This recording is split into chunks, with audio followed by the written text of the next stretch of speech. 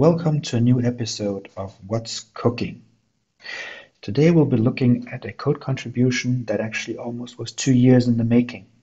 Back in 2023, I only decided that it was time to create an API that makes it easier to store your data outside of Business Central, for instance in an Azure Blob Storage, Azure File Share, or SharePoint Online.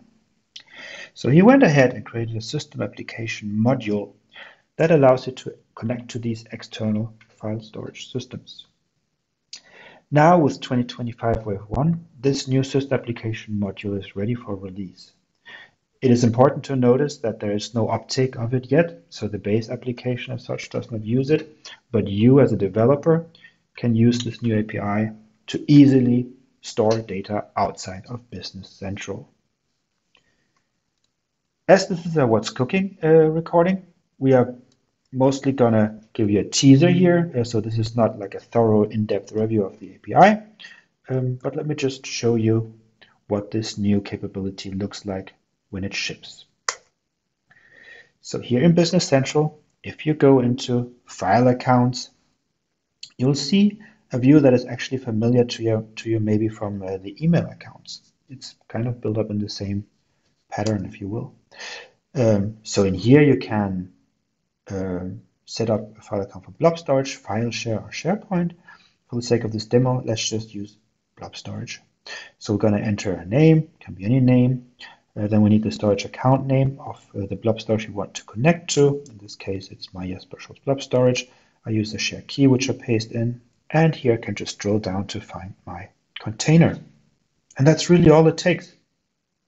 Now we can look at file scenarios just like we have them in email scenarios. Given we only have a single account, of course it's the default, and given there is no uptake, there are no scenarios yet. All right, so now we can actually start using this. And for that, I've prepared a little code snippet here.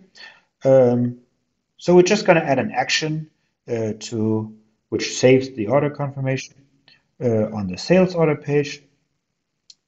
And we extend the file scenario enum with our scenario, which is save the order confirmation. And then the code that we need to actually save the file is rather simple. So first we create a PDF file that doesn't really have anything to do with this feature. We just create the file. And now what we need to store this file is that we initialize our external file storage with our scenario. We open a save file dialog to get the path where on the Azure Blob Storage we want to save it. And then we invoke create file. And that is it. With this code, these 2 lines, we can now store a file outside of Business Central. So we now have the file scenario. We can say that the save order confirmation should be stored in Blob Storage. And now if we go into a sales order, we open the sales order, we can find the action that our little app introduced, which was save order confirmation.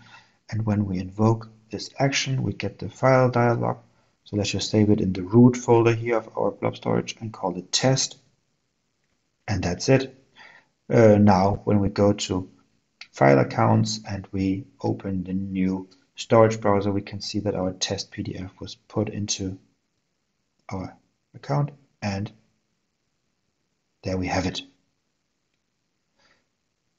So that's pretty powerful stuff. Of course, we will be looking into uptaking some of these capabilities in Business Central in the upcoming waves, but we didn't want to hold this back from you. I mean, this is ready to be used.